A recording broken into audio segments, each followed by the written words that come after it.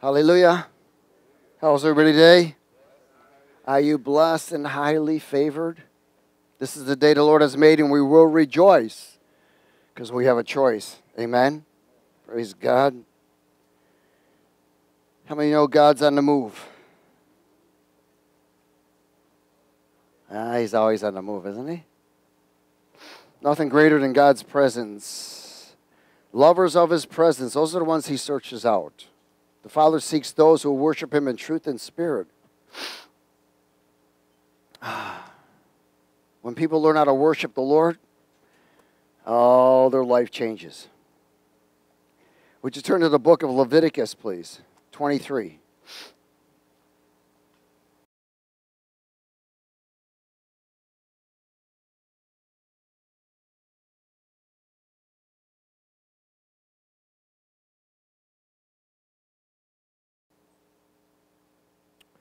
There are two things that are constant.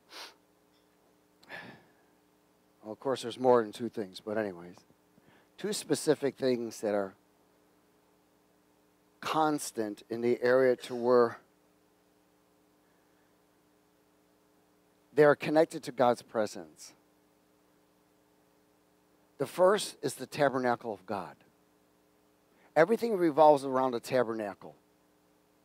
Until people understand that the tabernacle of God, when you look in the Old Testament, there was a tabernacle where God was in his presence, the cloud by day, the fire by night, and the 12 tribes of Israel were all around it because they were connected to the presence of God.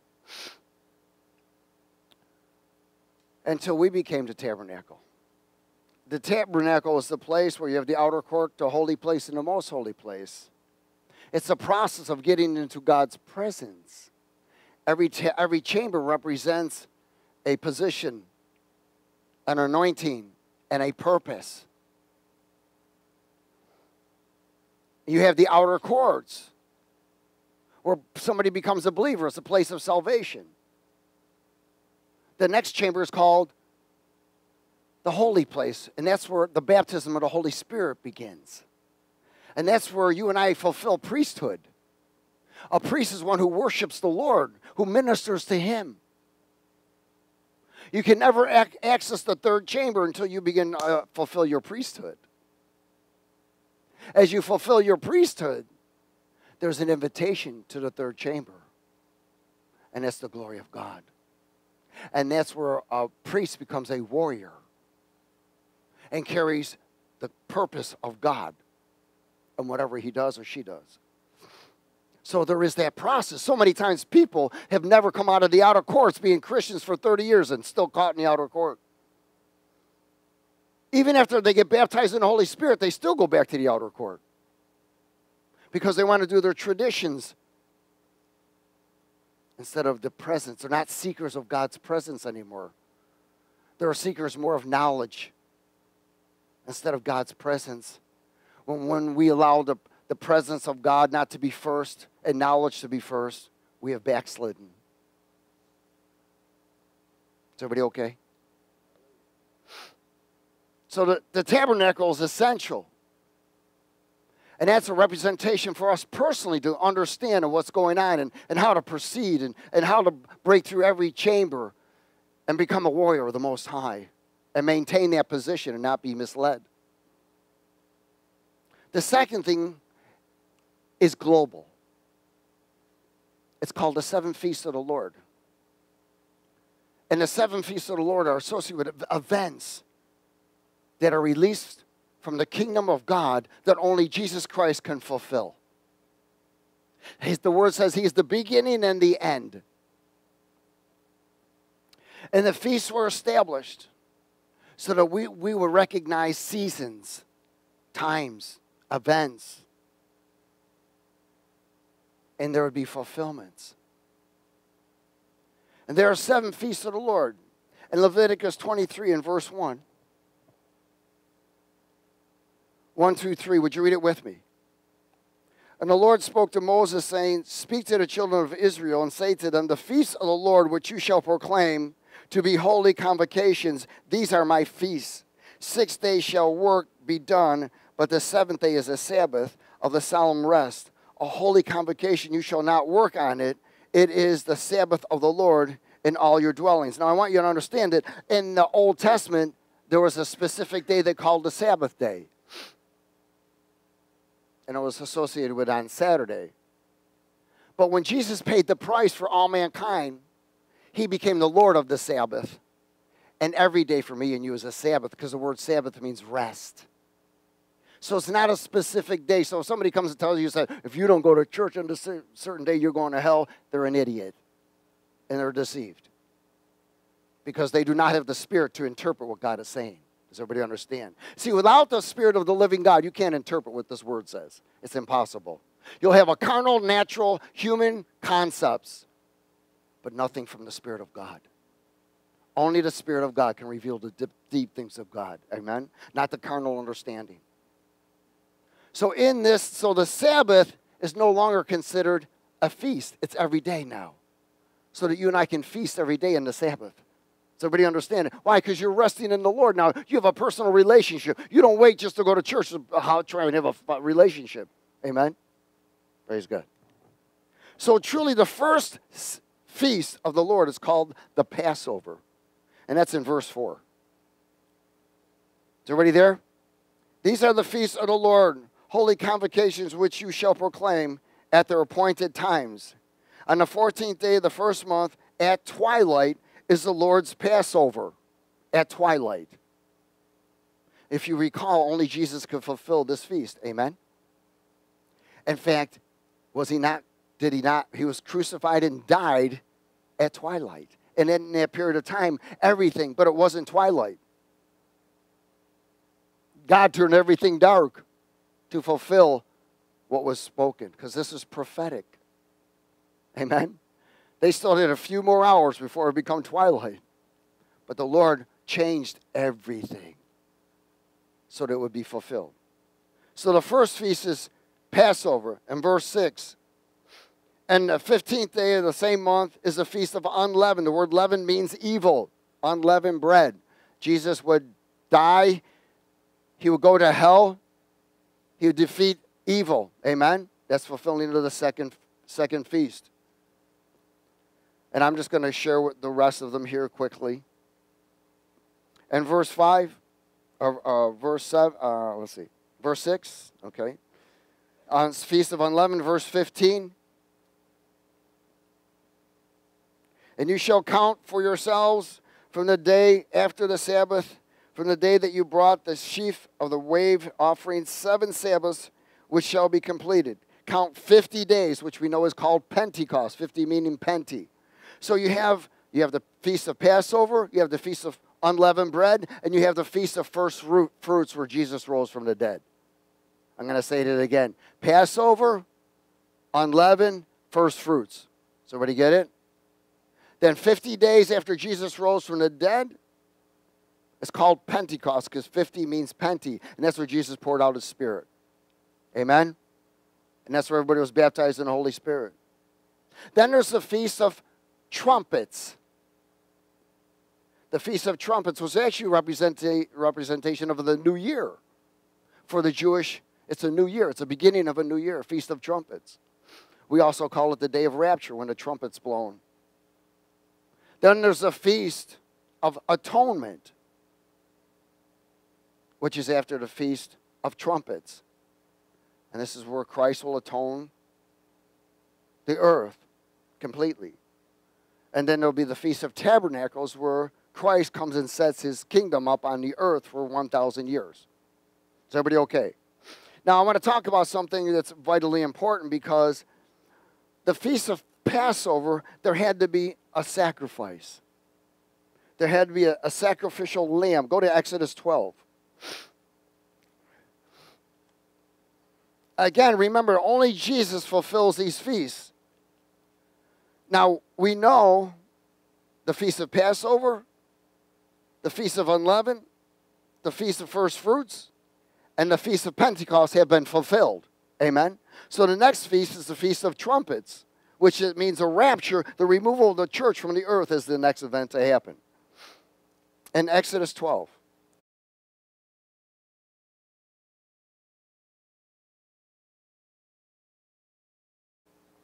Hallelujah.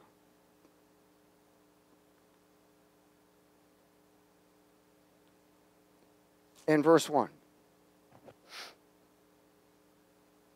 It's amazing how many people do not understand the feast of the Lord. If they would, they wouldn't be so freaky when events are going on. Oh my God, we're going to lose this. The economy is going to crash. This is going to happen. This, who cares? Man, you know the feast, you're set. See, when you truly have a relationship, look, there's a difference between in the kingdom and out of the kingdom. Is there things going to be coming? You betcha. Is there chaos going to be coming? Yes. Are there collapses going to be coming? Yes. But there's also revival coming. And there's going to be a tremendous harvest. And those inside of the kingdom will be able to witness those who are outside of the kingdom. Because they'll be running to you. What's going on? Now, so God is trying to prepare those who are in the kingdom with the understanding of these vital, important events and feasts so that they know what's going on. It's amazing how many believers do not understand the feast of the Lord. It's amazing to me. Vital information. Vital. And Exodus 12, verse 1. Let's go there. Now the Lord spoke to Moses and Aaron in the land of Egypt, saying, Thus this month shall be your beginning of months, and it shall be the first month of the year to you. Speak to all the congregation of Israel, saying on the 10th of this month, every man shall take for himself a lamb, according to the house of his father, a lamb for a household. And if the household is too small for the lamb, let him and his neighbor next to his house take it according to the number of persons. According to each man's need, you shall make your count for the lamb. Your lamb shall be what?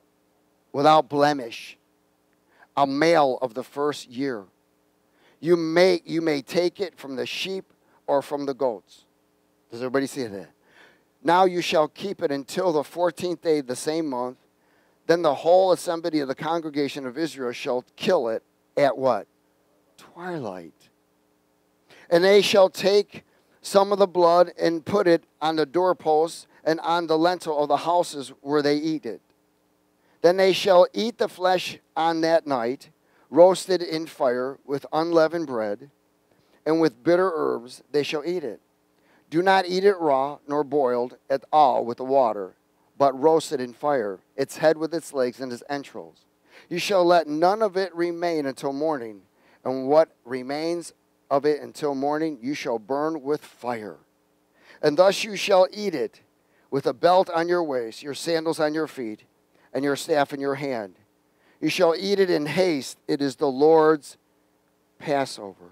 For I will pass through the land of Egypt on that night, and I will strike all the firstborn in the land of Egypt, both man and beast, and against all the gods of Egypt I will execute judgment. I am the Lord. So we see here the blood that was going to be sacrificed on this lamb had to be perfect and blemish-free. Amen? And when they put it on the lintels of the door, the Father acknowledged the blood. Everyone say the Father acknowledges the blood. So when you apply the blood of Jesus, because now we are in the ministry of the Spirit, Spirit means breath. So no longer ritual, it's what you speak, because it is a new covenant. So when you speak the blood, you apply the blood, the Father acknowledges it. Boy, I got many testimonies of applying the blood on my vehicle where the Lord has held me from accidents and everything else. Hallelujah. Is everybody okay? Praise God. So we see here a lamb without blemish, a sacrificial lamb. Now, so the lambs, who was over the seers of all the lambs? Shepherds. Amen? So they knew, didn't they? So when a lamb was birthed and it was blameless, it was perfect, they protected that lamb. Does everybody get it? Why? Because they knew it was a sacrificial lamb. All the shepherds would prepare a lamb that was blemish-free and wrap it with cloth. Wrap it tight and keep it blemish-free and lay it what they call a manger, but it's really not a manger. Amen? Why? Until when? Sacrifice. Does everybody get it? Now, I'm going to share something with you because the Bible calls it a manger, but there was no mangers. Okay, I mean, they didn't build mangers and put them in places, amen? Does everybody get this? Those mangers were called water troughs. It wasn't a manger. It was made out of stone cut out. They were put in places in stalls for horses to to drink out of and animals to drink out of. Is everybody okay? This may blow some of your religiosity away, but hang tough. Go to Luke chapter 2. Oh, happy days. The name of the teaching is The Cloth and the Manger.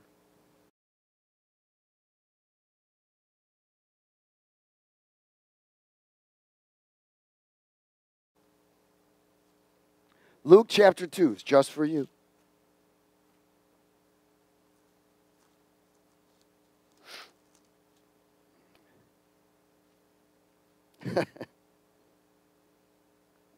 Luke chapter 2, verse 1. We're going to go through this chapter.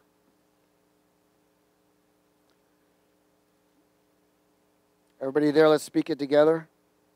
And it came to pass in those days that a decree went out from Caesar Augustus that all should be registered. The whole world should be registered. The whole world. He was in charge of the whole world. This census first took place while Quirinius was governing Syria. So all went to be registered, everyone to his own city. Joseph also went up from Galilee, out of the city of Nazareth, into Judea, to the city of David, which is called Bethlehem. Now, Bethlehem means house of bread. In other words, we know that Jesus is the bread of life, because he was of the house and lineage of David. And we know that it was prophesied that a lineage, that someone would come forth out of the lineage of David. Amen. To be registered with Mary, his betrothed wife, who was with child. So it was that while they were there, the days were completed for her to be delivered. And she brought forth her firstborn son and wrapped him in swaddling clothes. Wrapped him in swaddling what? Cloth. Amen. And laid him in a what? Manger. Because there was no room for them in the inn. Now there were in same country shepherds living out in the field, keeping watch over their flock by night.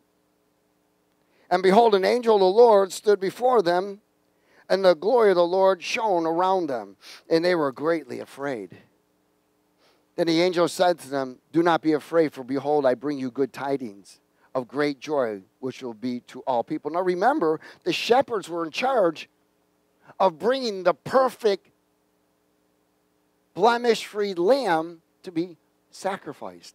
They were in charge that every time a lamb was brought forth, amen, to look to make sure it was perfect and blemish-free so they could wrap it and put it in and lay it in and wait for it to be sacrificed because it was perfect. So these shepherds were out with all of their sheep and their lambs. Amen. All of a sudden the angels, come on, think about this. The angels didn't show up to men. They showed up to the shepherds. Amen. Of course, prior to that, they showed up to Mary, and then they had to show up to Joseph to convince him. Is everybody okay? And what did they say? They said in verse 11, for there was born to you this day in the city of David a Savior, who is Christ the Lord. And this will be a sign to you. Now here's their sign. Check this out. You will find a babe what? Wrapped in swaddling cloths, laying in a manger. Come on. They knew it was the perfect. I mean, think about that. They were thinking, wait a minute. This is a human that's come to this world that is blemish-free as a lamb to be sacrificed. The shepherds freaked out. They knew that God was getting ready to do something and bring salvation to the world. Is everybody okay? Hallelujah. This was the sign. And suddenly there was with them the angel of multitude of the heavenly host, praising God and saying, Glory to God in the highest, and on earth and peace and goodwill toward men. So it was when the angels had gone away from them into heaven that the shepherds said to one another, Let us now go to Bethlehem, the house of bread, to see this thing that has come to pass, which the Lord has made known to us. And they came with a haste and found Mary and Joseph and the babe lying in a manger, or what we call a water trough. Now when they had seen him, they made widely known the saying which was told them concerning this child. And all those who heard it marveled at those things which were told them by the shepherds. But Mary kept all these things, and pondered them in her heart. Then the shepherds returned, glorifying and praising God for all the things that they had heard and seen, and it was told to them. When 8 days were completed for the circumcision of the child, his name was called Jesus. The name was given by an angel before he was conceived in the womb to Mary. When the days of her purification according to the law of Moses were completed, they brought him to Jerusalem to present him to the Lord. As it was written in the law of the Lord, every male who opens the womb shall be called holy to the Lord, and to offer a sacrifice according to what is said in the law of the Lord, a pair of turtle doves or 2 young pigeons. Thank God we don't do that anymore. Amen?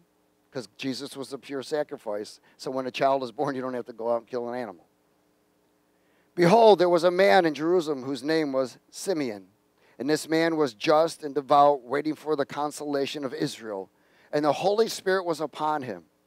And it had been revealed to him by the Holy Spirit that he would not see death before he had seen the Lord's Christ. So he came by the Spirit into the temple. And when the parents brought in the child Jesus to do for him according to the custom of the law, he took him in his arms. And he blessed God and said, Lord, now you are letting your servant depart in peace according to your word. My eyes have seen your salvation, which you have prepared before the face of all peoples, a light to bring revelation to the Gentiles and the glory of your people, Israel. And Joseph and his mother marveled of these things which they were spoken by this man. Then Simeon blessed them and said to Mary, his mother, Behold, this child is destined for the fall and rising of many in Israel, and for a sign which will be spoken against. Yes, a sword will pierce through your own soul also, that the thoughts of many hearts may be revealed. Now there was one Anna, a prophetess, the daughter of Phanuel, in the tribe of Asher. She was a great age, and had lived with a husband 7 years from her virginity. And this woman was a widow of about 84 years, who did not depart from the temple, but served God with fastings and prayers night and day. And coming into that instant, she gave thanks to the Lord and spoke of him, of all those who looked for redemption in Jerusalem. So when they had performed all things according to the law of the Lord, they returned to Galilee and to their own city, Nazareth. And the child grew and became strong in spirit, filled with wisdom, and the grace of God was upon him. So, again, the great sign was the wrapping, amen, all given to the shepherds. They were the witnesses.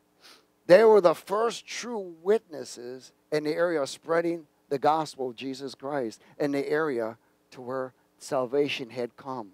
The Christ, the one that would bring power, the one that would expose evil, and the one that would make a way of escape to those who have been taken captive. Is everybody okay? All right, go to John chapter 1.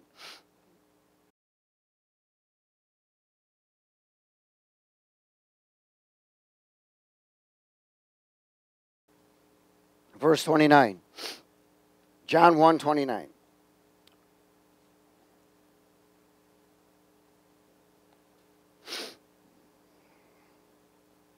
The next day John saw Jesus coming toward him and said, Behold, the Lamb of God who takes away the sins of the world.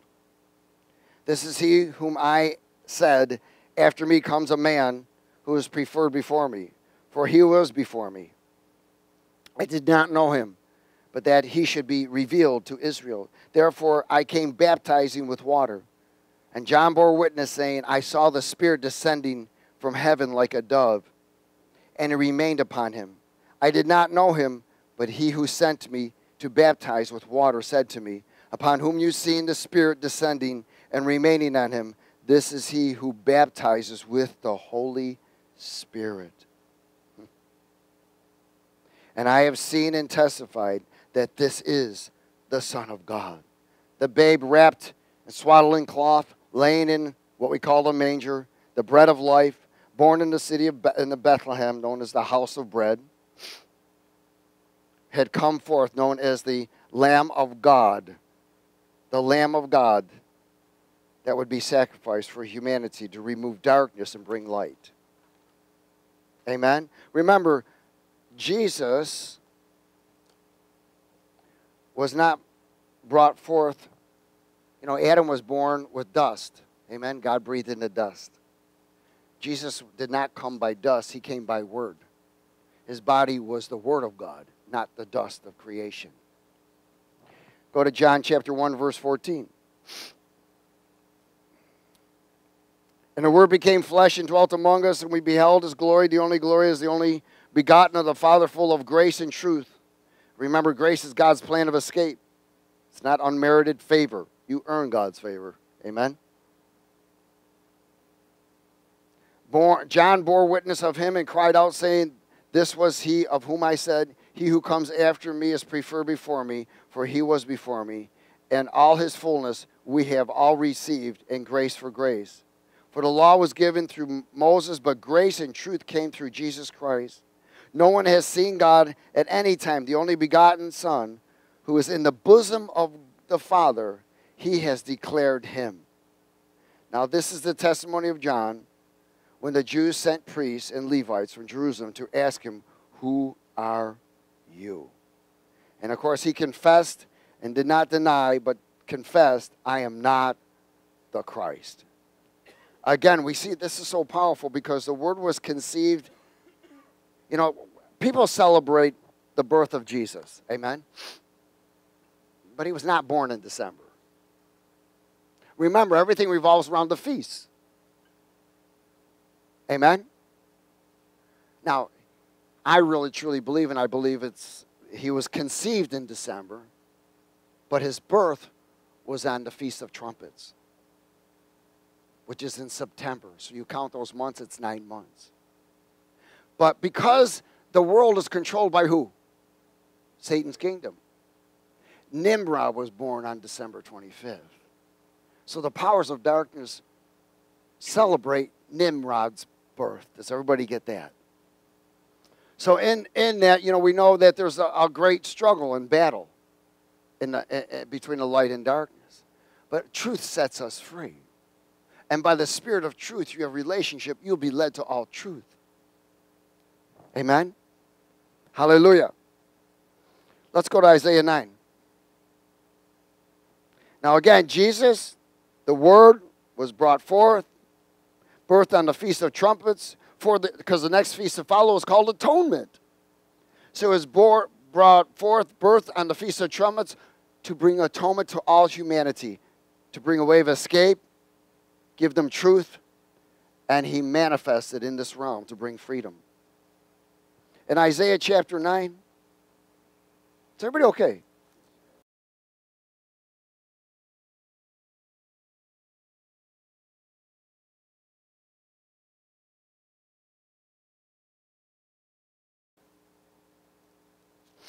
Hallelujah. The cloth in the manger, well, that changed that whole story, didn't it? The sacrificial lamb became human. The child of God became human. In verse 6, and he tells us, prophesied by Isaiah, for unto us a child is born, unto us a son is given, and the government will be upon his shoulder, and his name will be called what? Wonderful, Counselor, Mighty God. Whoa, Jesus' name was going to be called Mighty God? Yes, because He was God incarnate. Does everybody get it? Everlasting Father. He was called Everlasting Father. Why? Because remember he said, if you see me, you see the Father. He was called Prince of Peace. And of the increase of his government and peace, there will be no end. Upon the throne of David and over his kingdom, to order it and establish it with judgment and justice from that time forward, even forevermore. The zeal of the Lord of hosts will perform this. The Lord sent a word against Jacob, and it has fallen on Israel. And all the people who know Ephraim and the inhabitants of Samaria, who say in pride and arrogance of the heart, the bricks have fallen down, but we will rebuild with hewn stones. The sycamores are cut down, but we will replace them with cedars. Therefore the Lord shall set up the adversaries of Rezan against him, and spur his enemies on him, and the Syrians before and the Philistines behind. They all shall devour Israel with an open mouth. For all this his anger is not turned away, but his hand is stretched out still. So you got to remember something, that God sent himself into this world to rescue and change things. You know, I always use this scenario to where, you know, if you saw, I mean, how many times have you seen an animal going into something that was going to get hurt, or somebody walking in and you wanted to stop it? So if you saw a bunch of ants, right? I mean, now we would probably let them go kill themselves. But if you saw a bunch of ants, you know, going into a fire, you could put your hand down there and it would still go over your arm, go into the fire.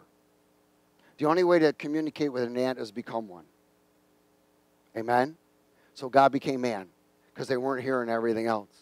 So he became a man and said, he got in front of that fire and said, look, it, fire is hell. You're going the wrong way. Follow me. Deny yourself. Deny your will. Deny what you've been doing.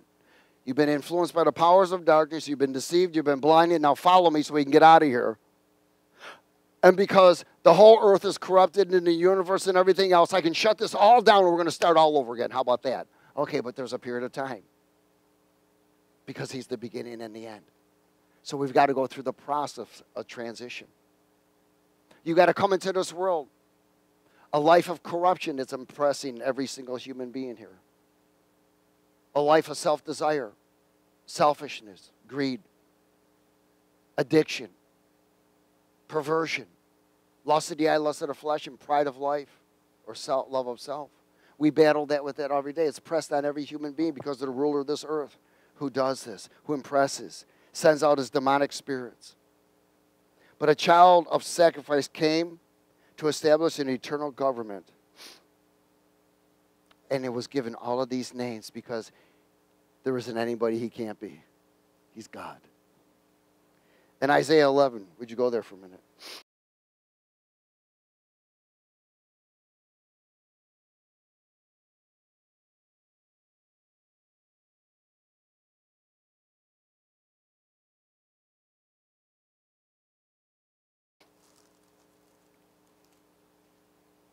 Hallelujah.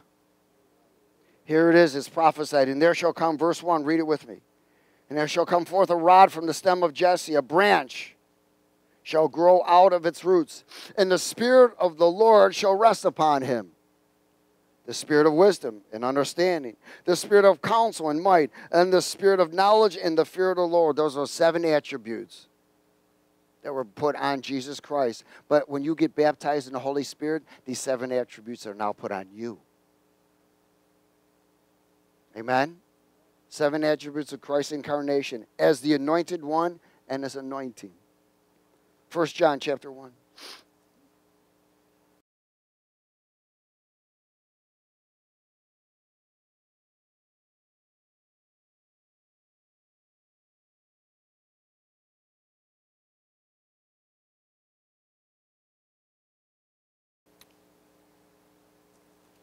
In verse 1.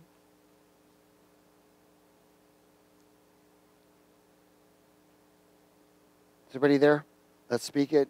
That which was from the beginning, which we have heard, which we have seen with our eyes, which we have looked upon and our hands have handled, concerning the word of life. The life was manifested, and we have seen, and bear witness, and declare to you that eternal life which was with the Father and was manifested to us. That which we have seen and heard, we declare to you, that you also may have fellowship with us. And truly our fellowship is with Father and with his Son, Jesus Christ. These things we write to you, that your joy may be full. This is the message which we have heard from him and declare to you, that God is light, and in him there is no darkness at all. If we say that we have fellowship with him and walk in darkness, we lie and do not practice the truth. But if we walk in the light as he is in the light, we have fellowship with one another, and the blood of Jesus Christ, his Son, cleanses us from all sin. If we say that we have no sin, we deceive ourselves, and the truth is not in us. If we confess our sins, he's faithful and just to forgive us our sins and to cleanse us from all unrighteousness. If we say that we have not sinned, we make him a liar, and his words are not in us. The word of life. In the book of Revelation in chapter 12.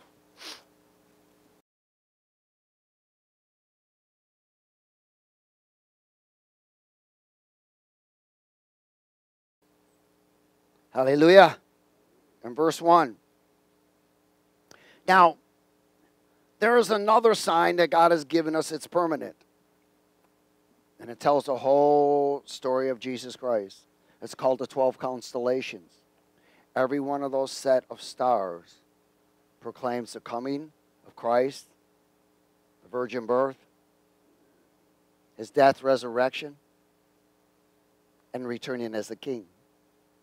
All 12 constellations. The word 12 in the kingdom of God means government. That's why there was 12 apostles. It's the eternal government. Amen. 12 tribes of Israel. So in verse 1, now a great sign appeared in verse 1. In heaven, a woman clothed with the sun, with the moon under her feet, and on her head a garland of what? 12 stars. Then being with child, she cried out in labor and in pain to give birth. And another sign appeared in heaven. Behold, a great fiery red dragon having 7 heads and 10 horns and 7 diadems on his heads. So we know that this is the Antichrist, the fallen Lucifer.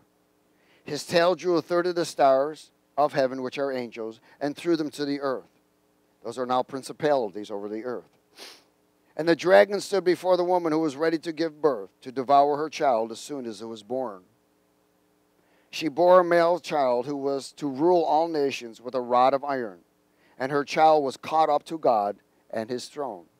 This was all kind of like the summary of everything that was going to happen.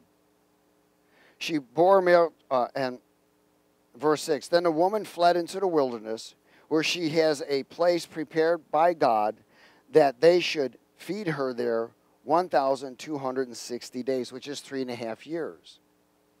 Now, again, this is a threefold prophetic event. It's expressing past, present, and future. So in this, he's explaining everything that's going to happen. Now, we know that we haven't entered that 3.5 years yet, because that's the first half part of tribulation. He says in verse 7, now he begins to explain to you what happened in heaven. He says, and war broke out in heaven. Michael and the angels fought with the dragon, and the dragon and the angels fought. But they did not prevail, nor was a place found for them in heaven any longer.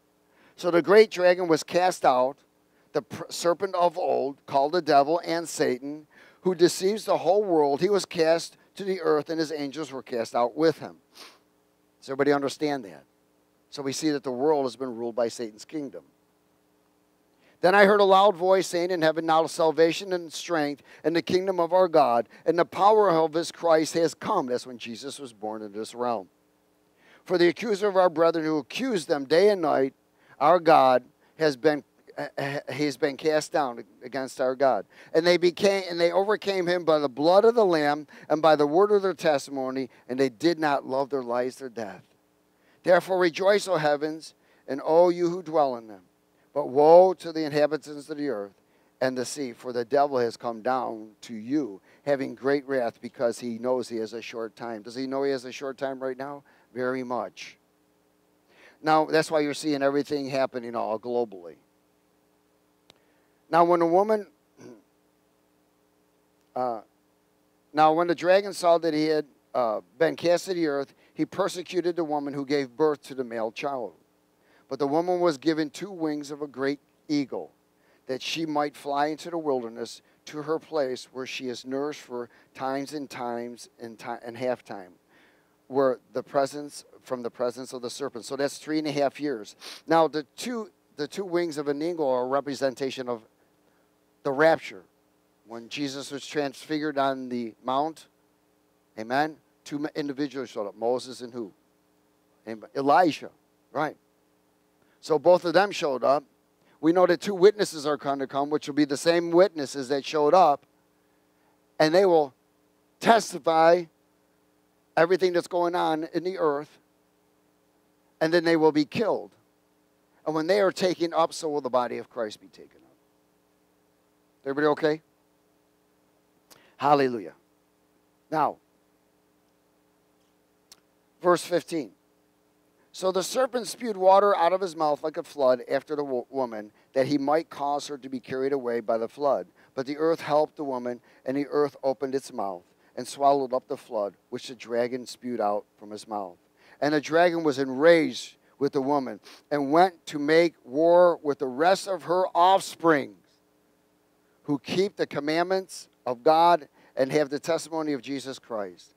Now you got to remember, after the rapture, there's going to be a lot of people that didn't make it because they weren't right with God. And they're going to realize they didn't make it. And now they were carried the testimony of Jesus Christ. Amen? And they will know, I missed the rapture. Why? Because there wasn't something right with their life.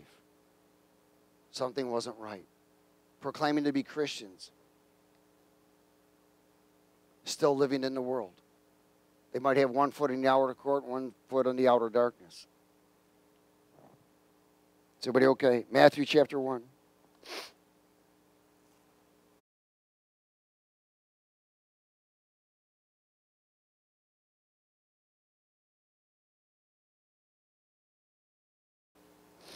Matthew 1:18.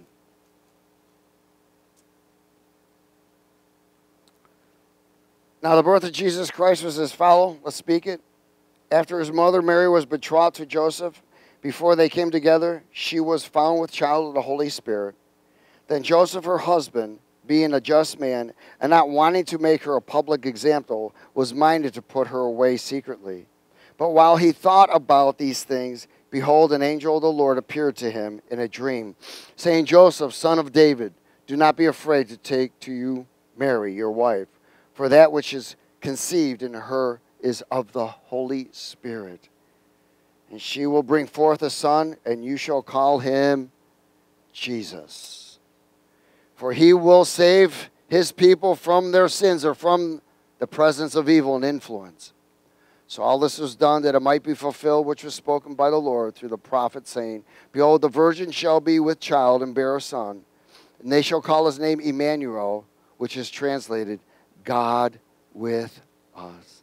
Then Joseph, being aroused from sleep, did as the angel of the Lord commanded him, and took him his wife, and did not know her till she had brought forth the firstborn son. And he is called, his name is Jesus. Philippians chapter 2.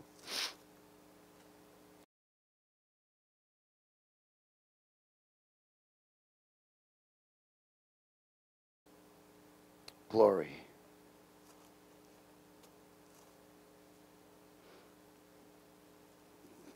The perfect blemish-free lamb.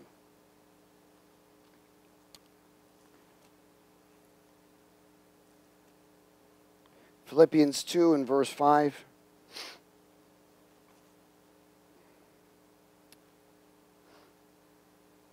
Let's speak it together, please. Let this mind be in you, which was also in Christ Jesus, who being in the form of God did not consider it robbery to be equal with God, but made himself of no reputation, taking the form of a bondservant and coming in the likeness of men. And being found in appearance as a man, he humbled himself, and he became obedient to the point of death, even to the death of the cross. Therefore God also has highly exalted him and given him the name which is above every name, that at the name of Jesus every knee should bow, and of those in heaven, and those on earth, and those under the earth. and that every tongue shall confess Jesus Christ is Lord, to the glory of the Father. Therefore, my beloved, as you have always obeyed, not as in my presence only, but now much more in my absence, work out your own salvation with fear and trembling. For it is God who works in you both to will and to do his good pleasure. Jesus humbled himself to the death.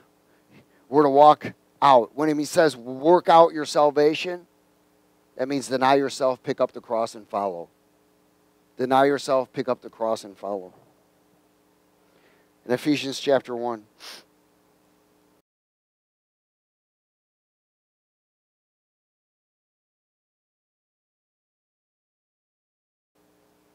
Deny yourself, cross fight. Pick up the cross and fight. And then you can follow. In verse 3, let's speak it.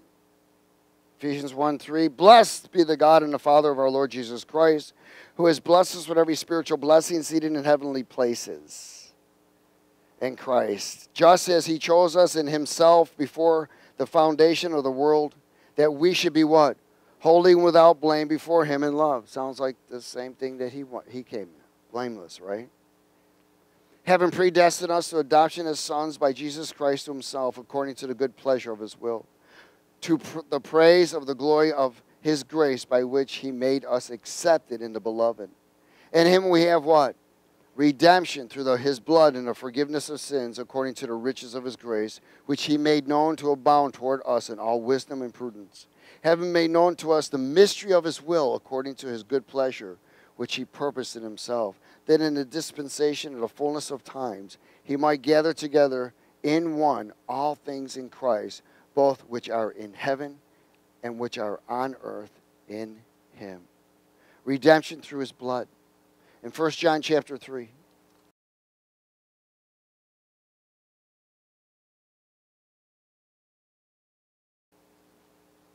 Hallelujah. In verse 4.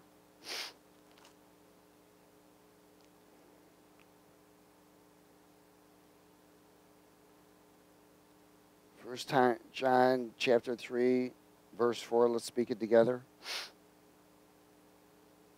Whoever commits sin also commits lawlessness, and sin is lawlessness. And you know that he was manifested to take away our sins, and in him there is no sin. In other words, he was manifested to expose the presence of evil. You know that he was manifested to take away his sins, and in him there's no sin. Verse 6, however, or whoever abides in him does not sin. Whoever sins has neither seen him nor known him. Little children, don't let no one deceive you. He who practices righteousness is righteous, just as he is righteous.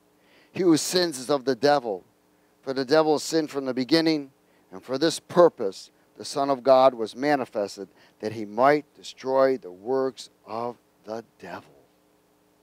He was manifested in the physical to take away the presence of evil. Not just sin, because sin is the presence of evil. Amen? But because the influence of evil, there's desires, passions, deceptions. So Jesus, who came, was truly the mantle of God. He was also known as the sword of the Spirit himself. We'll talk about more of this later. And again, the same mantle that came upon him will come upon anyone who's willing to follow him. Deny himself, pick up the cross, and follow.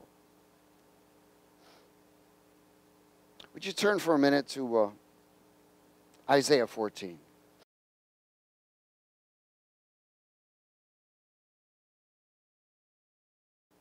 Isaiah 14.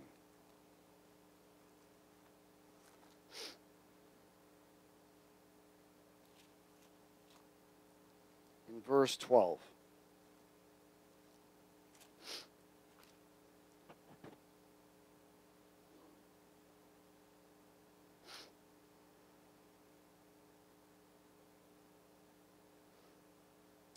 You know, we read in Revelation 12 how the dragon came against, the dragon, the serpent, the devil, came against the child of God, the God child, the Savior, the deliverer, the healer.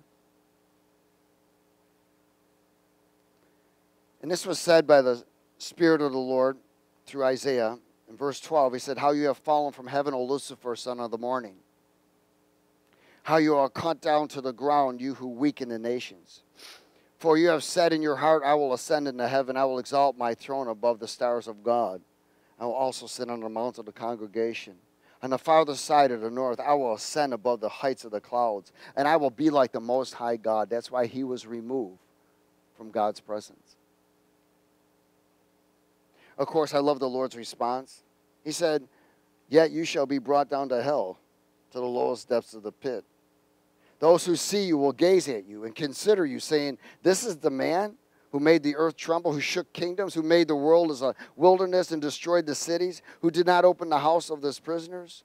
All kings of the nations, all of them, sleep in glory, every one in his house. But you are cast out of your grave like an abominable branch, like a garment of those who are slain, thrust through with a sword, who go down to the stones of the pit, like a corpse trodden underfoot. You will not be joined with them in burial, because you have destroyed your land and slain your people. The brood of evildoers shall never be named. Prepare slaughter for his children, because of the iniquity of their fathers, lest they rise up and possess the land and fill the face of the world with their cities. Wow. They haven't taken over everything yet, but they are attempting to. But thank God, we are in a big transition and a turn of things. 2022 will be a totally different time. Totally different time. These words of prophecy will come to pass. The enemy will be put in his place. But there will be chaos. There will be trials. There will be challenges. But again, in the kingdom, it doesn't matter what comes out. Because all things work to the good to those who are right with God. Amen. But out of the kingdom, there'll be much chaos. Much. So God is preparing everyone right now. There'll be a prophetic word released for 2020 or 2022. And when he gives it to me, I'll release it. Amen. Praise God. So, Father, we thank you for your word. We thank you for the reality of the cloth and the manger and the pure and holy and blemish-free sacrifice that you send into this world, that we could be free, that we could escape, that we could be anointed and receive the mantle of Christ Jesus and be a warrior in preparation of your return.